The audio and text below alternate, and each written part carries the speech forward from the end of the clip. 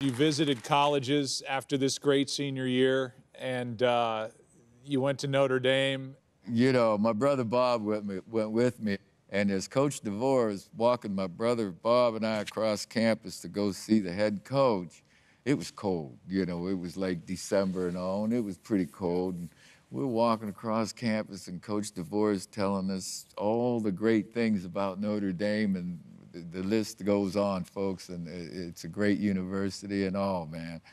But I'm looking around, and I didn't see a girl.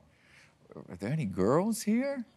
And Coach DeVore said, "Oh, yeah, Joe, beautiful, wonderful girls here." I said, well, I don't see any. He said, "Oh, they're over across the lake there, over St. Mary's."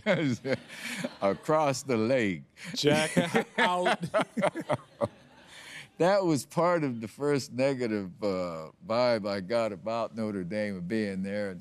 And Coach Koharic was a terrific coach, I understand. I didn't play for him, but the communication between the two of us in that meeting wasn't good.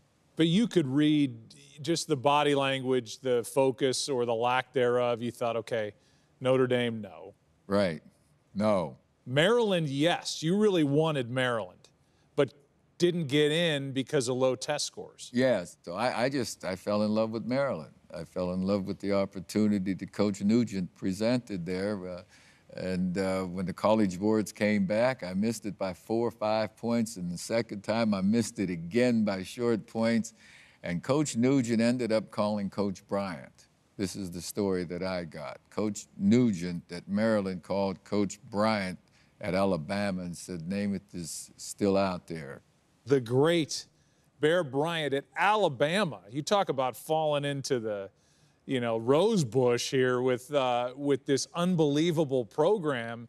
You know, I was semi-shocked even getting there, Joe. First of all, folks, when I got home from school, there was a guy sitting in the living room talking to my mother. His name was Howard Schnellenberger, who happened to be the great football coach he turned out Legend. to be.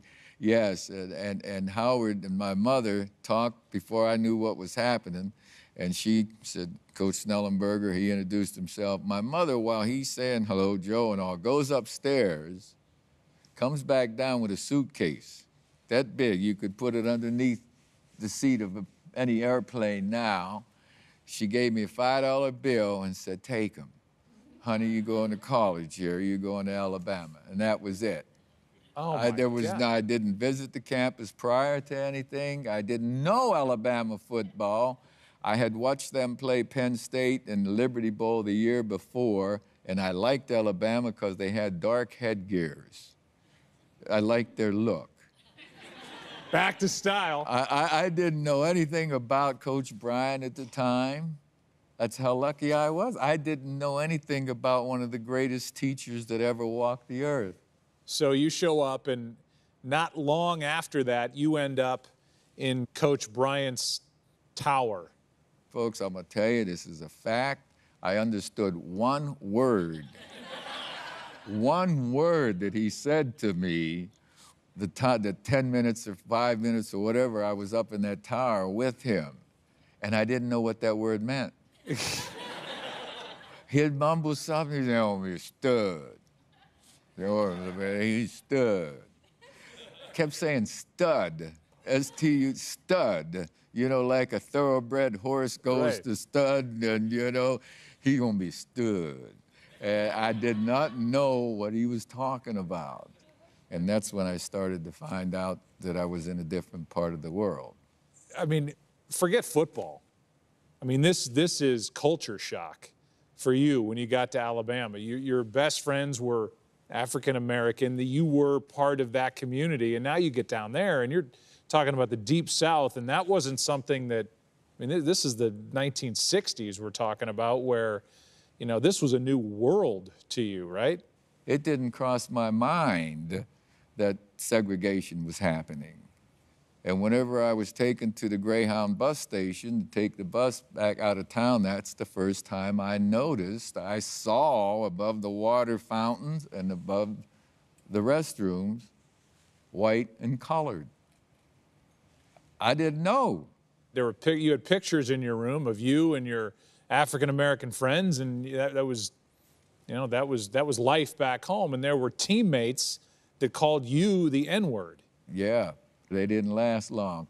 Coach Bryant figured out who was, you know, giving their best and who was right. And anyway, sometimes the rats will jump ship. They don't want to, but they need to. And I figured I was confused because these guys be going to church, would be praying, would be treating people with respect, treating everybody the way Coach Bryant did himself. We'd be trying to follow in Coach Bryant's footsteps as much as we could to be the best we could be. And how could they feel this way? What was going on here? And it wasn't just Tuscaloosa. It was the entire Southeastern Conference. Now, that was something that I was shocked over, too. Being from Western PA, where everything was normal, I thought, going to somewhere where not one of the universities was integrated. Did it make you want to leave the university? Absolutely. Absolutely. But that's quitting. You see, quitting was scarier.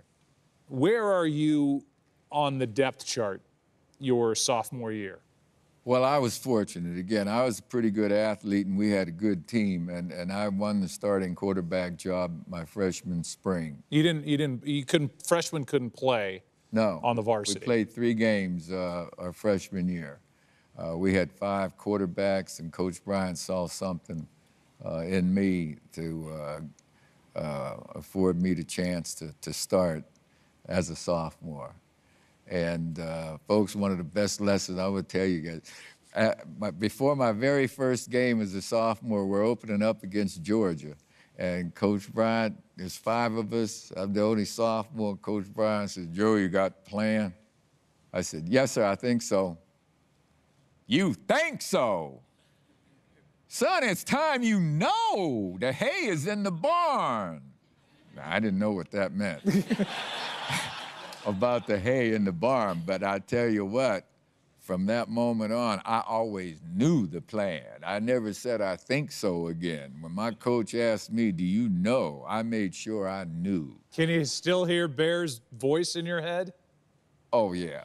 Yeah, you know, not a day goes by that I don't think of Coach Bryant somehow. Something comes up. Maybe a day goes by or so, but I think of my teammates, I think of coaches, I think of things that happened in sports that are applicable to everyday life.